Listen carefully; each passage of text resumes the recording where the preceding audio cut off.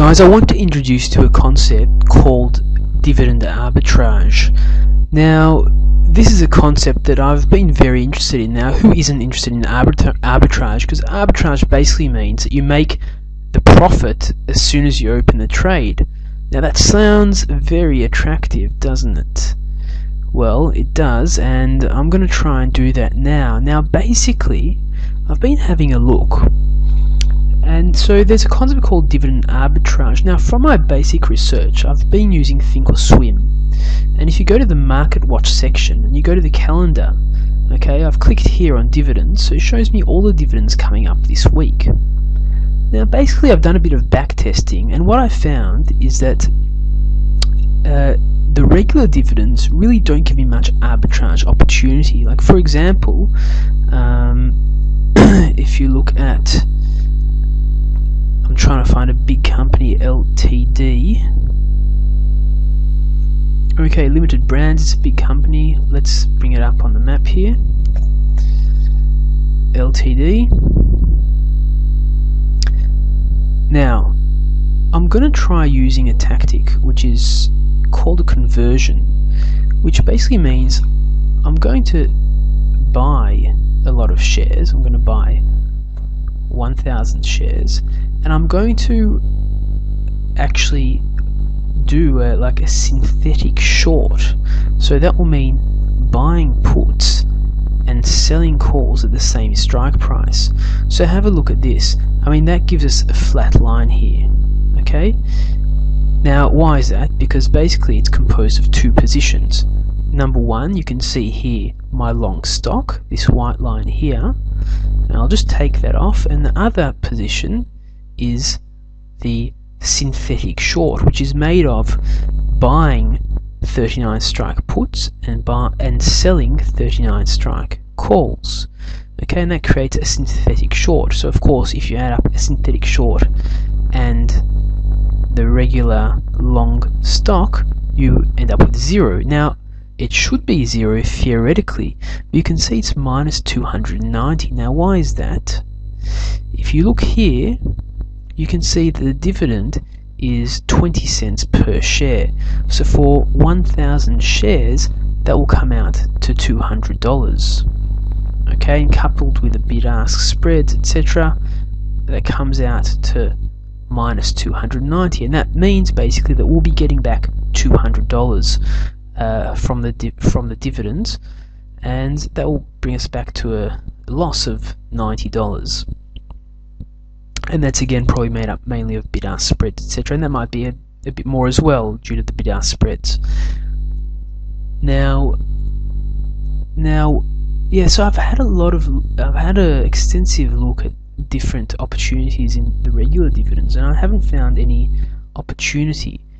But when you look at the special dividends, then I have found opportunity. So I've actually opened a position. This will be very interesting to see what pans out.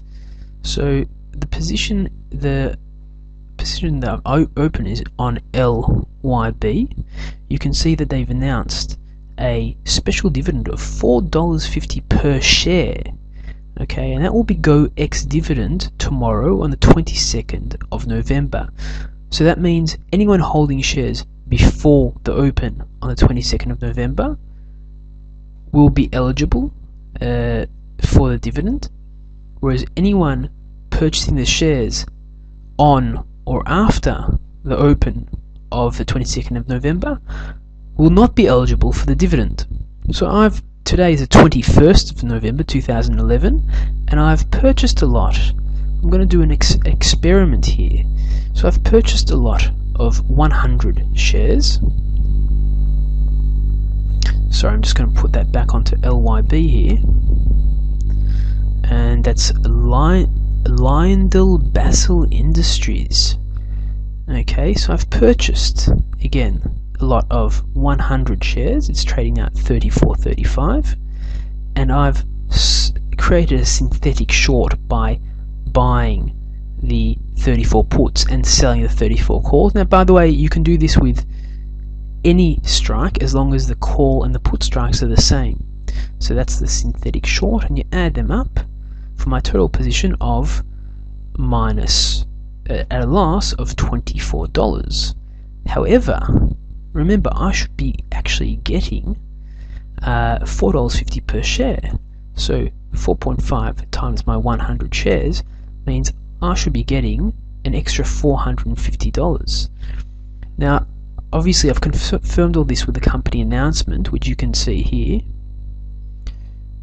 I'll just pull that up so you can see it on the screen.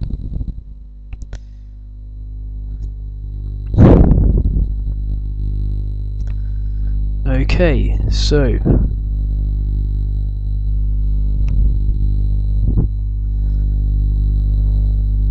you can see here Lyndall Basel board authorizes $4.50 special dividend. That was announced on the 14th of November, so just a week ago, and it's to be paid on the 16th of December to shareholders on record on the 25th of November, and the ex-dividend date is 2 days before, so it's actually been determined to be the 22nd, and yeah, so that seems, but it's subject, it does say here that it's subject to the adoption of a resolution by the management board, expected to be on the 25th of November. So it will be very interesting to see what this experiment shows. Will I be able to actually come out with this arbitrage position, come out with a risk-free profit? Well, it'll be very interesting, so stay tuned and let's see what the results are. So just to summarize, I want to give you the exact figures. My filled orders, so I bought one put at a price of 160 and I sold one call, these are 34 strike December, for 185, and I bought the stock at $34 and approximately 50 cents. So stay tuned and we'll see what the results are of this trade.